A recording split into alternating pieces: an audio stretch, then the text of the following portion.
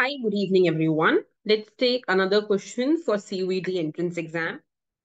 A monopoly produces a chip at marginal cost of 6 per unit. It faces demand elasticity of -2. What price should it charge to optimize its profit? It's a very simple question where you're supposed to go ahead and apply the MR-MC condition. So equilibrium states that MR should be equal to MC. And we know from the learner's index that, so just think about this, okay? I will take a minute to derive this. The TR is price into quantity. And MR is how TR changes as quantity changes, right? So if I were to differentiate TR with respect to Q, what will I get? I have to use product rule here. There are two things, P and Q, and I need to use product rule.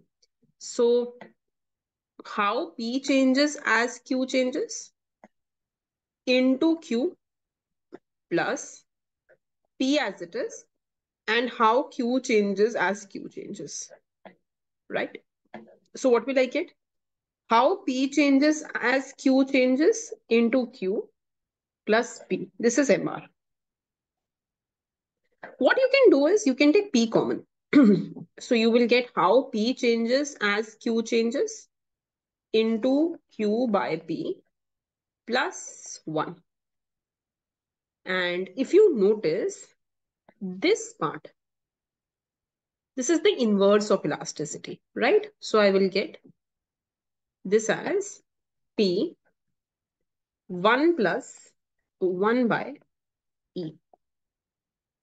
Okay, so you have got the value of your MR. That MR can be rewritten as this. Now my equilibrium says that this MR should be equal to MC. MC is 6. So P 1 plus 1 by minus 2.5 should be equal to 6, right?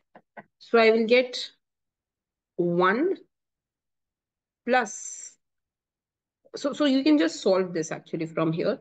So let's say P minus 2.5 plus 1 upon minus 2.5 will be 6.